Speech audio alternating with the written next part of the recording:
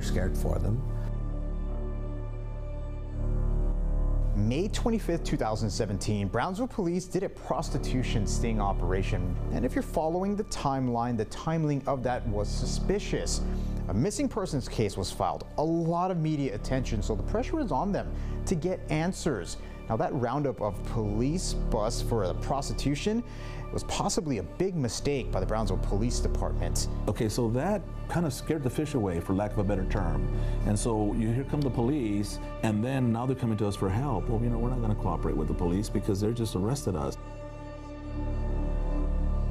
The tactics they used didn't play well in the community, and people clammed up. And we still have an intern today, and we're grateful for all of them. Yes, we have a new intern? Well, oh yeah, right. I know what you're saying. Whoa. Wait. Okay, it's different. It's different because each department gets their own intern. So news interns or they made.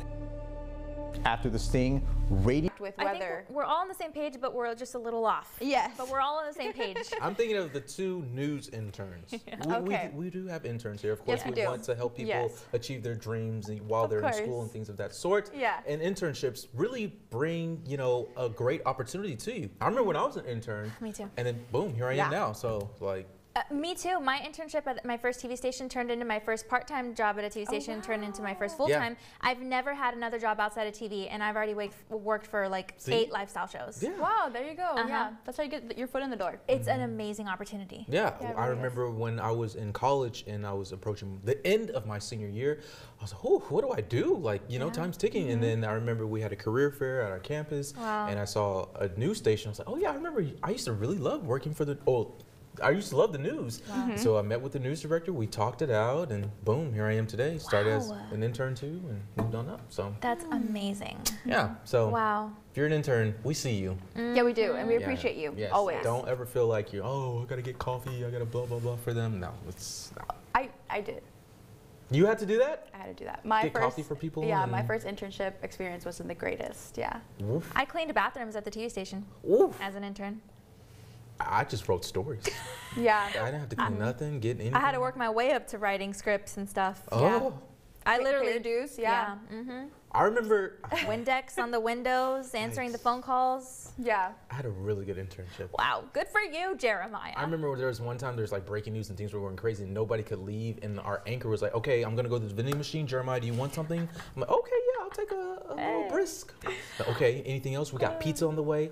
So that taught me like teamwork. Yeah. So, I will say our interns though, they do get down to business and we do show them the actual work. So they're very great. They're very grateful. Yeah. Oh yeah. And then my experience has led me to treat people with kindness and respect, because you just never know what they're dealing with. And so that really shaped me to the on-air talent that I am today. I love that. And they could be interns, but you never know what they end up in the future. They could be your boss. Yo, exactly. So watch out now.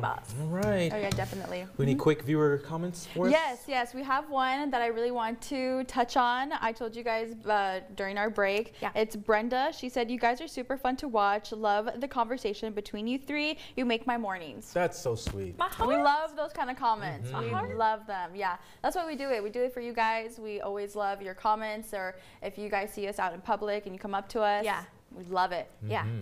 Oh, we really do. We like talking to each other. Yes, we do. We are and friends. working with each other. Yeah. Yeah. Oh yeah. We're friends in real life. Oh yeah, definitely. Yeah. Well, conditions. Well, let me tell you, since I'm over here trying to prepare you guys, because well, Jeremiah, I know you're a big fan of the rain. Yes, we like the rain. Yes, we do like the rain, and we don't mind just getting caught in it. No, yeah. Slow down. Oh yeah, exactly. But Danielle, I know you're not a fan. That's fine. I know. I'm literally counting down the days for you. Yeah, I want to wash my car, Brianna. I know. I'm sorry, but today is not the day, or tomorrow, or the next. Just wait. Just wait. But we've seen rain as of earlier this week, and yesterday we got a good amount of rainfall totals, and some areas even broke records, including Brownsville and Harlingen. So for Brownsville, they received 2.64 inches, and the old record was 2.12 back in 2019. In Harlingen, they received 1.41 inches, and the old record was 1.11.